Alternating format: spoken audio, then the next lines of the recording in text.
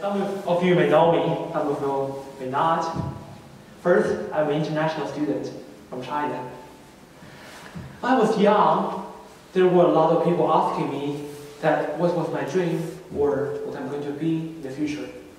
I told them, I want to be a lawyer, I want to be a doctor, I want to be a teacher, but I never know.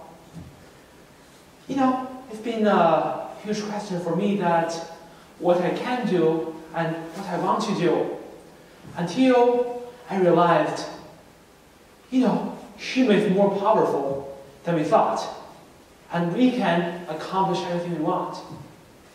In the spirituality way, there's something we can do beyond our ideas. Let's start with my own experiences. I was a shy kid in my elementary school from 1st to 3rd grade. I barely talk in my class. I think there are only a few people know me, and I'm poor academically. Teachers think, this kid is dumb. He may not end up go to high school. He probably go to a technical school for high school, and then become a worker. That's what I thought when I was young. I told my mom, Mom, I'm not smart. Should I still learning in the class? Is that who I am? My mom told me that, you know what, kid? You are better than you thought. You're the smartest kid ever seen on the planet. We all know that's a lie. Well, you know what? I believed. And there was a chance, in my 3rd grade, I went to America for a trip. Back to then, no one knows what America was like. My teacher was like, only a few of us have been to another country. Can you share your experiences with us? It's like, it's alright, it's not a big deal, it's just a story, right? I prepared a little bit, I kind of talked to my mom like this. Well, at the day of my speech, I realized there are 1,300 people in front of me as the audience is. I was like, what? I was not prepared. Well, surprisingly, I finished better than I thought. My teacher was like, you know what, David? That's your talent. That's who you are. You can probably do better than what you are doing right now. So I tried, you know, to grade myself, and everything goes much better than before. That was a change point of my life. After a couple of years, it was the 8th grade, I went to America a 2nd time. I've been to a boarding school in New Haven. That boarding school was really good. I had immersion experiences in the classroom, and I realized that might be the class, the school, the partner of education I'm looking for. I told my mom, Mom, might I go to America for high school probably? My mom said, yes, I don't know if any of us have done that, but if you want, you can try. I was like, yes, I can do this. I told my teacher, I told my friend. Just now, you know what, David, I know you are smart, but none of us have ever done that. I never heard of it. How would that be possible that you fly the half of planet to another country that you never stayed there and never lived there, and now the family member have been there? Well, I said, you see, after a couple months, not so long, I learned English. My English was not very good, but back then, you know, was enough. I had an interview with Archmere, I got in. I came to such an interesting place where I can do everything I want, where I have a big award. It's my personal experiences. And I realized, you know, I'm more powerful than I thought. There are also some of my friends, even though my parents told me that, you know, money is the king. If you have money, you buy house, you buy racing cars, you can buy a Ferrari. Everything you want. You have a trip around the world, have fancy vacations, but that's the most important thing in your life.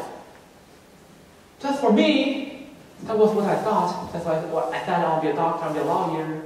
But would you want the doctor in front of you who do surgeries, the guy just want money from you? Not for me. So I studied a lot until I read a story about Solon, the ruler of Athens, back to ancient Athens career. He was very successful politically. He developed some interesting political patterns, made Athens prosperous. Until he retired, he went for a trip, he went to Libya. There was a king. The king told him, "Oh, Solon, you're so smart, you're wise. Can you tell me who's the happiest guy in the world? Are there even anyone happier than me? I have all this money, the huge palace, all the slaves." Solon said, "King, you're happy? You're rich, but sorry, King, you're not the happiest person in the world. You know who is happier than you? Tell us." A young man in Athens who respects his parents, being a good sibling, and die for the country in a war, where everyone respects him, and people cry at his funeral. But I'm sorry, Mr. King, it's not what you get. The king was like, "Oh, sorry. You are not as smart as I thought. I mean, why would you think it like that? That would never happen."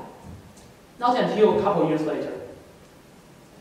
There was a war revealing the king lost all his money, all his palace, all the slaves, and all his power. He was sick on the bed and yelled to Solon's name. He said, "Solon, you are so right. Now I lost everything I've owned, and look back to my life. There's nothing I've done, nothing I've gave. Everything I got is this money, and now I lost them. I lost everything." And then he closed his eyes forever. That's why Solon said, in the world, the wicked richer and the kind hangers. Well, I will never exchange my status with theirs, because I know money changes owners every day. I know there's some teachers there, you may say like, "You're a teenager, you don't know about money. Money is very important." I understand. If you're like middle-aged, you're 40, 50, you have 3 kids, come to such an expensive school like Archmere, you gotta pay for the tuition, maybe your parents is sick, they need money. Yes, that's true. But don't let that block your mind, your heart, to become who you desire to be. Don't let your desire lead your motion. Let's take a moment to think, if what we are doing right now, what we want, what we desire, is that make what we want to be in the future? I think for me, part of it. For you guys, I think so. Probably some of you guys do. I just want to tell you guys that the life is short. Every single moment we can leave the world. Today I read the news. 132 people died from airplane crash. What if I'm one of them? I leave the world.